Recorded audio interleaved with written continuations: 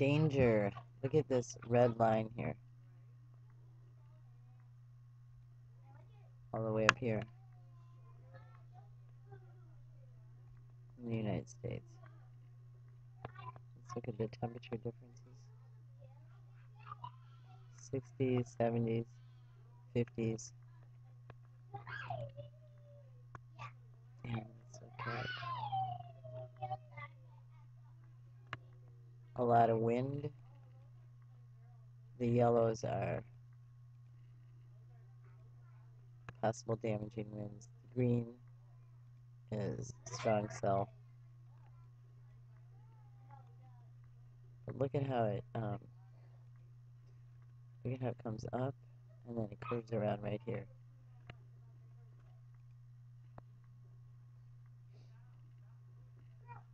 See that going up around there, right there?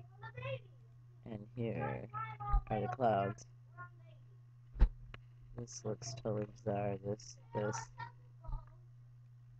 Let's look at another site. Okay, National Weather Service. We'll put it on the loop image. And then look it over here. Like that. It's like an inland hurricane. But it goes all the way through here. And watch this grow right along here. Oops. Look at that. And then that red line is the dangerous line. Not that the rest of it isn't, but this is pretty dangerous. And here is the time stamp. Well, it's over here somewhere. There it is, 11/29/2016. Let's go over slower again. Now this is the big version. I'm going to move it to the small version so you can see it just a little bit better. Oh, look at right in there. There's even like little, see that little tornado like looking thing right there. And look at weird triangle shape in there also. Okay, so let's make it smaller. You can see how this comes up and around. It's almost a perfect circle. Very dangerous. Now it just so happens that in North Dakota here, they're protesting the pipeline. And it just so happens that this says North Dakota governor orders pipeline site protesters to evacuate. November 28th. The Osita-Skowin camp is seen in a snowstorm during a protest against plans to pass the Dakota Access Pipeline near Standing Rock Indian Reservation, near Cannonball, North Dakota, USA, November 28th, 2016. North Dakota Governor Jack, this name is so crazy, Darrell Pimple, ordered an emergency evacuation on Monday for protesters at the main camp near the Dakota Access Pipeline due to harsh winter conditions, his office said in a statement. Winter conditions have the potential to endanger human life, especially when they are exposed to these conditions without proper shelter, dwellings, or sanitation for prolonged periods of time. Not that a pipeline break isn't going to endanger human life. And here on Wikipedia, they talk about weather modification. Weather modding is the act of intentionally manipulating or altering the weather. The most common form of weather manipulation is cloud seeding to increase rain or snow. And I think this is a little behind, and it is Wikipedia, and this can be written by anybody, basically. Most common form of blah, blah, blah, blah. Weather modification can also have the goal of preventing damaging weather, such as hail or hurricanes, from occurring, or provoking damaging weather against the enemy as a tactic of military or economic warfare, like Operation Popeye. The link for this will be below, and you can click on that and find out about that during the Vietnam War.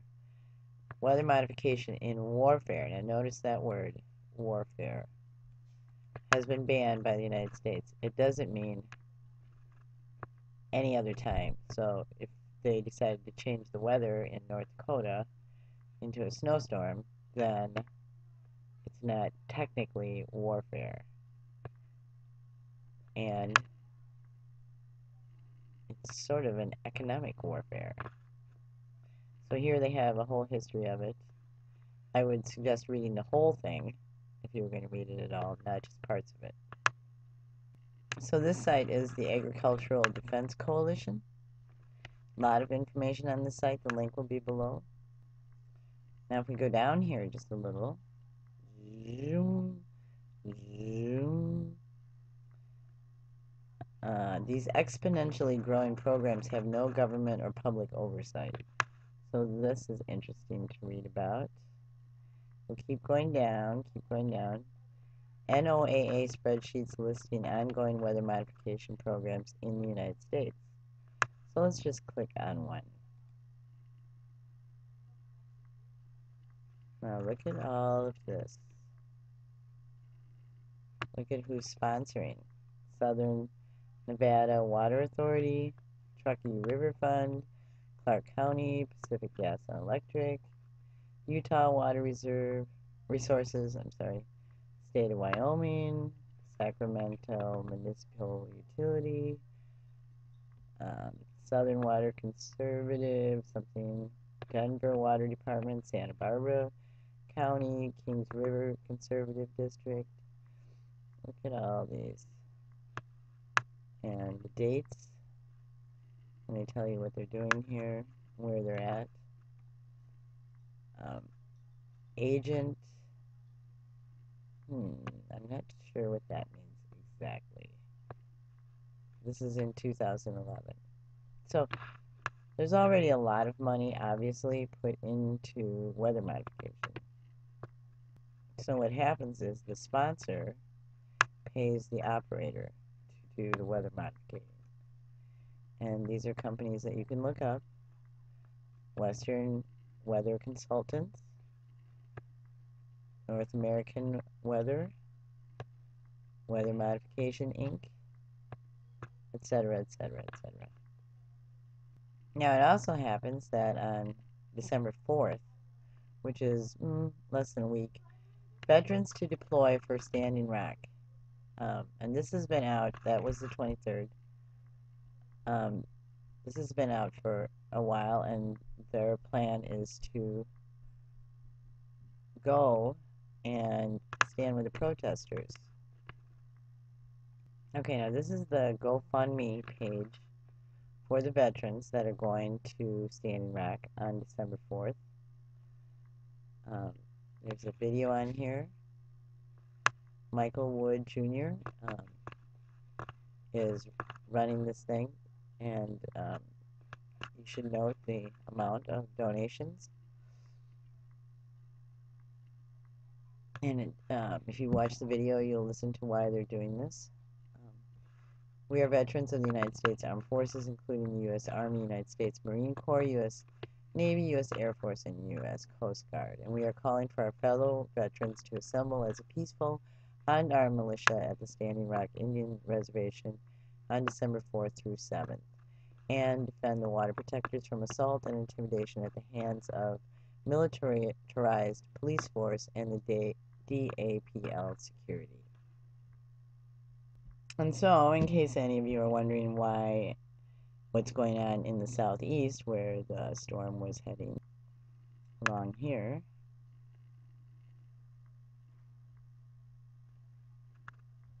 one of the recent things that happened at the beginning of November, higher gas prices for U.S. Southeast after Monday's Colonial Pipeline explosion in Alabama. And then also, dry weather set to dominate southern U.S. into November will only worsen the already extreme drought conditions. So down south is where they grow a lot of produce for the United States. And if produce doesn't grow. So I'm looking at farmers. Let's go back up to the top of it. We're sorry about that. Farmers report market trends. Now I'm going to whip back down really fast. Faster, fast, fast. Produce. Okay, I found this interesting because they're not talking about southern United States weather for agriculture. They're saying most value-added vegetable suppliers have made their transition to Yuma. So I'm like, Yuma, what's that? Well, it turns out that Yuma is Yuma, Arizona, which makes sense for growing things.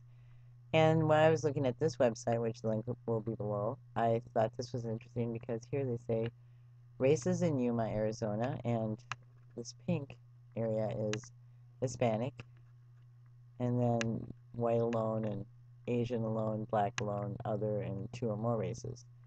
But if we move down, down, down, down, down, down, down, down, down, down, down, down, down, down, down. There's a lot of information here about Yuma. I'm going to just pause it for a minute. Okay, so further down, there's this part that says ancestries: German, Irish, English, United States, Italian, French. But they already showed us that more than half the population is Hispanic.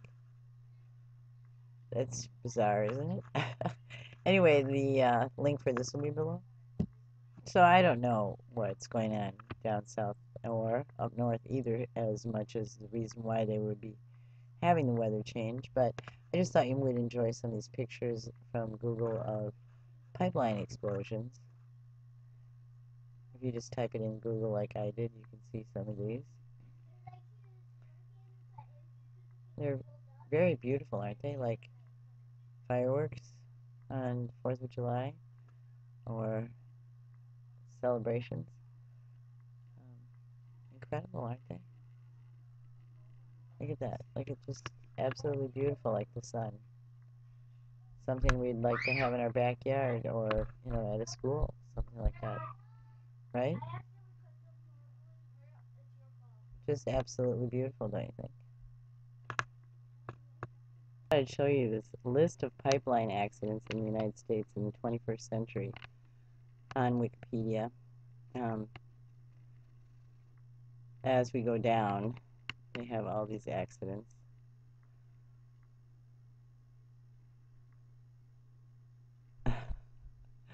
It's a big list. So when they talk about the pipeline being safe, I really want you to think about that and the subtleties of what they're doing to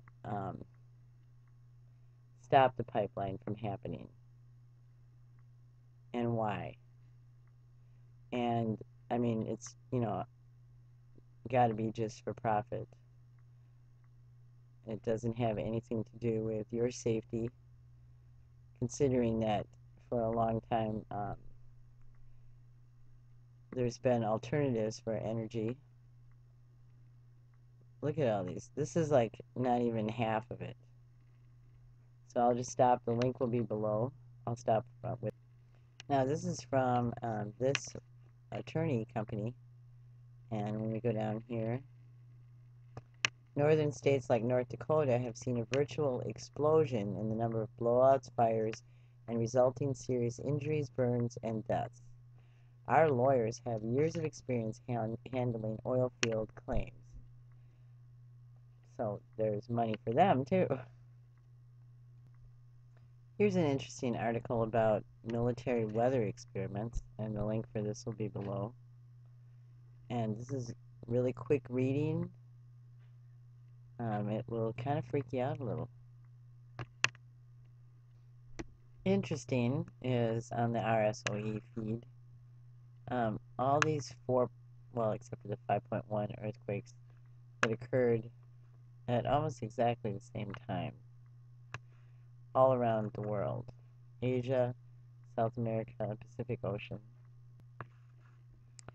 So, is this purposely done, made for some reason or not? It's up to you. If you have any ideas about what's going on, please put them below. Thanks for watching. I'm Grateful for you and here at your service.